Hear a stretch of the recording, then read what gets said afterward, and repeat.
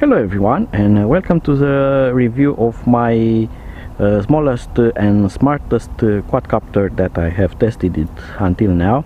It's the new Cheerson CX-OF, and OF comes from Optical flow. This small quadcopter, as you have seen in the first part of my review, has a small camera underneath it which scans the environment beneath, and it knows how to lock into the position without having a GPS inside, which is very smart. And beside that, it also has a camera, it has Wi-Fi control, it has regular control, so you can control it with your mobile phone, you can control it also with the provided transmitter, so plenty of ways of controlling it.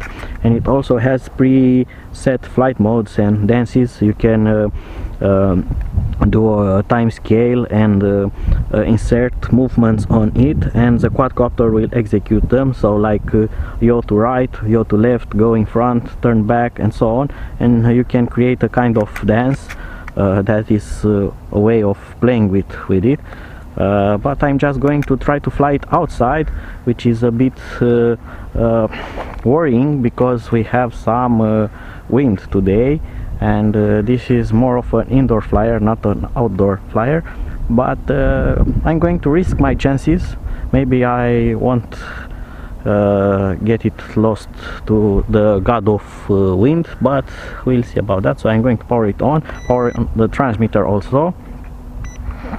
I'm going to bind it with the transmitter with up-down command, and now I need to connect to its Wi-Fi as well. So there it goes.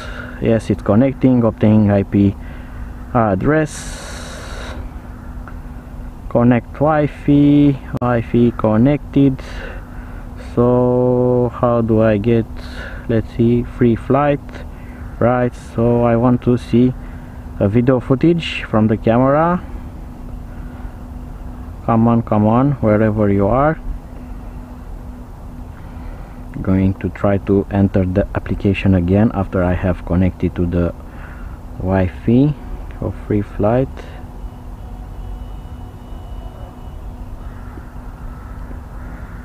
Alright, so there it goes. We have video and it's now working, and I'm going to start a video recording.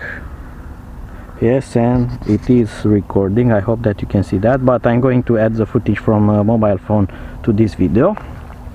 So let's see if locks into position and if it can really fly. So I'm going to use the automatic takeoff, and now it's in position lock and altitude lock, and you can see that is the wind. It's fighting the wind, but it's trying to get back into the position, and it will eventually do it. And there it goes. It's back into the position, which is really impressive. I'm now trying to fly it into that direction, and I simply cannot because the wind is too powerful. Let's try higher rates. So I'm on maximum rate now. You can see it's tilting, but no, I cannot.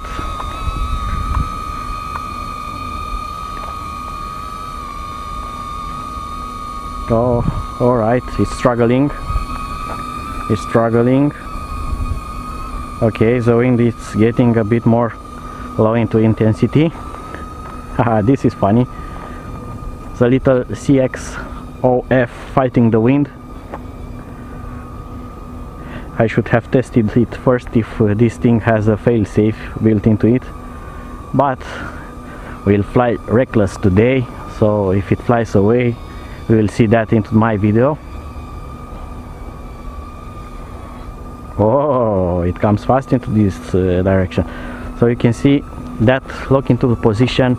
It flies really nice, and you can do some tricks with it, which I don't recommend, but I'm going to show you anyway. So if you put your hand beneath it very fast like this, now you can move it with your hand in any direction you want it to go, as it's in a position following, so it will follow the position. So Mavic, beware, or Spark,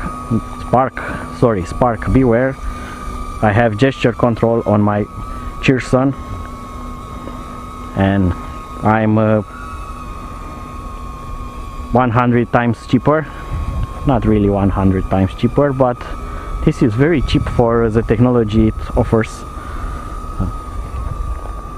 Alright, so the wind is blowing from that direction now. It's a weird effect here because I'm surrounded by these buildings, and when the wind blows it creates turbulences, and the wind will blow from that direction or from that direction, and it will go something like that. Here it has a kind of tendency to lift things, so it's very tricky to fly quadcopters here, but I like it because it's in the shadow.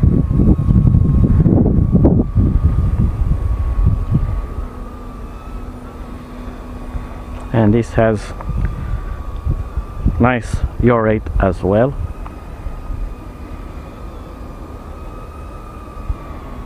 Probably the camera footage won't be that great, but you cannot expect that much from this tiny bugger.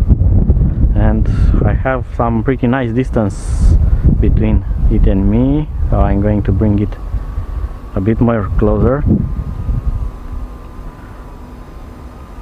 Come on, get back home. Yay, you did it. And I'm recording video.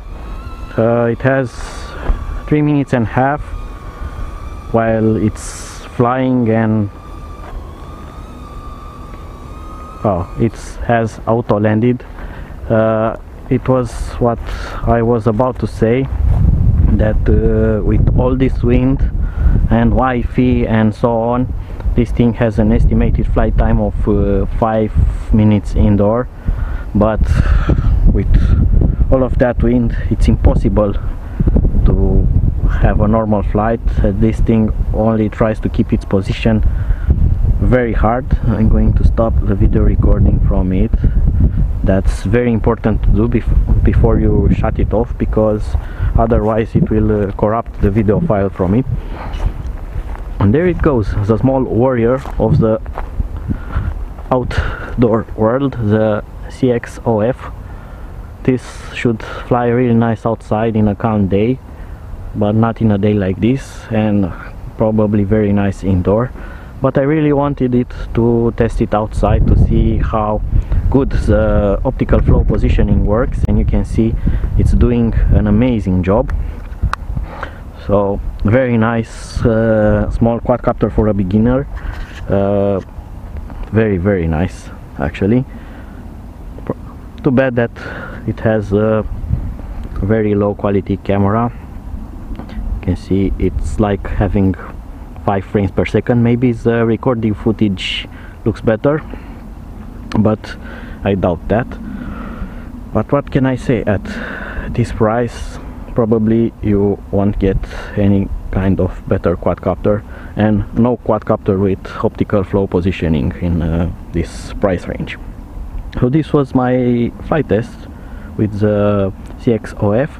I'm going to do an indoor flight as well soon and add some footage from it, where it doesn't have to fight the winds, and it will fly more gently, to see how the camera copes in that kind of environment. So until then, bye bye.